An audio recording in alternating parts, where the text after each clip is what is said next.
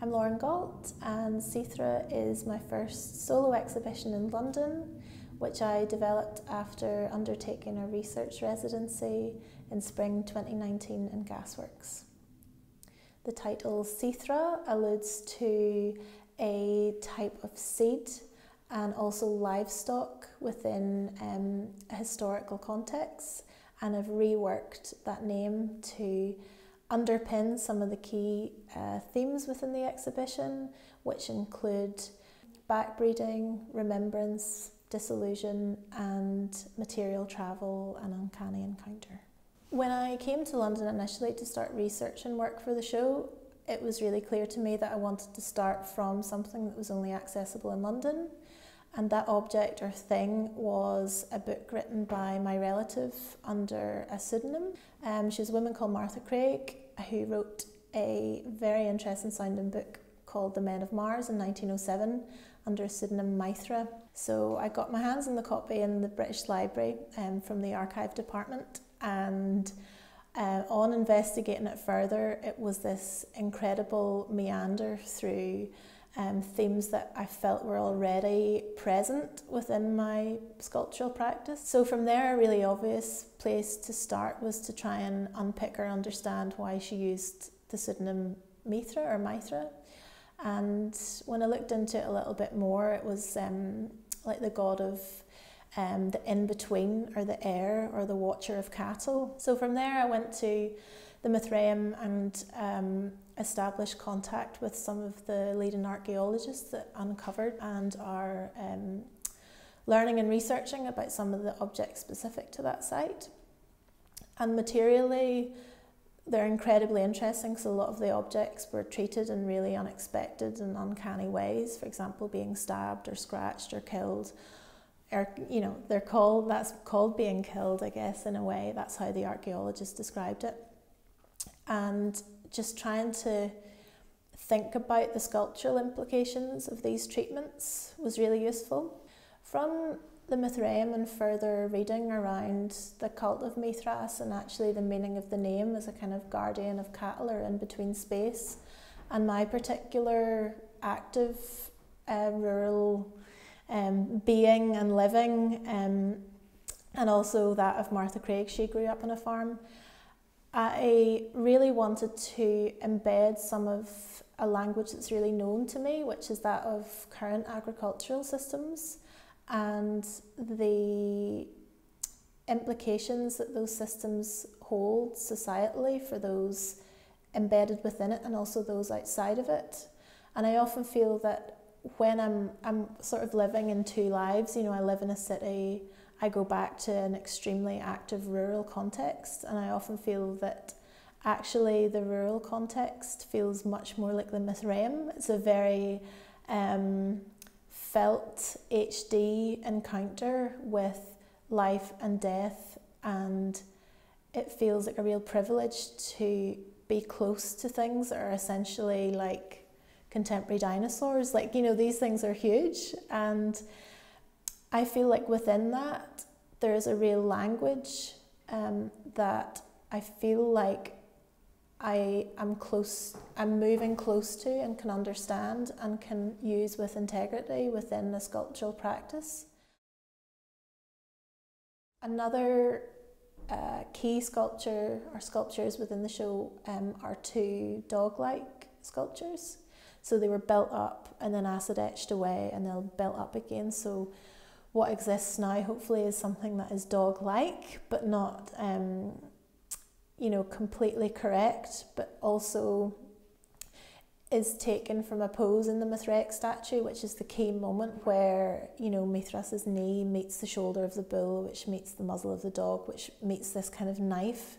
And he never looks at what he's doing, he looks beyond. So in that sense, it's almost like the howling dog. It speaks to like a much bigger unknown scenario. The floor-based work in the first space was something I'd been thinking about since I'd spent quite a lot of time in the gallery, and that was the two features that are visible, and that are the two ventilation grates. That was really useful in helping me think about how I would have produced a sculpture, because it speaks to a kind of exchange or bringing an outside inside. And also because of the nature of it as being embedded within a site, I wanted the sculpture that I produced to ask for a different type of attention. And to do that, rather than cohese a very uniform skin, I wanted to write as many different processes and narratives and objects or scenarios from my research within this one very simple form. And that involved producing miniature cattle that are seen to be like returning to water in a kind of anti-evolutionary way, to growing a type of chemical garden around some of the objects, which behaves in a kind of more horizontal and vertical way in the context of being on the earth, and it behaves in a much more radical matrix-like way in an anti-gravity context. So I was experimenting with chemicals safely, obviously, and glass blowing, where I took other key features and details, very specific details from the Mithraic act, and wanted to remove, almost work backwards and remove detail in order to like access a core that could be used as another type of language. The light intervention that I made in the first gallery was developed from thinking a lot about objects that occupy different types of spaces. And like a lot of my work, I try to use materials or find materials that allow for types of encounters that aren't possible either due to geography or time.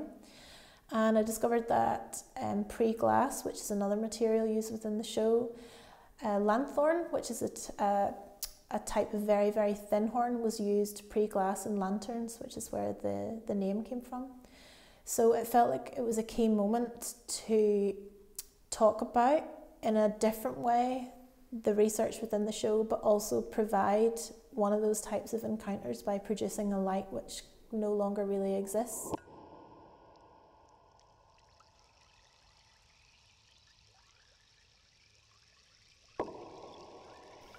In the second space, I really wanted to change the gallery in some way, and this is an approach I'd never taken before prior to this exhibition. And I think it came from knowing the space from my residency and wanting to provide a completely different material encounter, which was minimal in form perhaps, but very loaded in terms of an encounter, not unlike the Mithraeum. So in entering the second space, we constructed a new ceiling, lowered the ceiling and installed a trio of vacuum-formed transparent tanks that are filled with agitated water. And I really wanted, again, like the Lycra object and the long sculpture in the first gallery, to try and invite or promote or ask a different type of attention from an audience, but also to ask them a material to do something different. So I wanted to move water up. So as if all the objects have been dissolved or allude to a type of return to water, you're actually underneath it and you're looking through into the familiar gallery ceiling.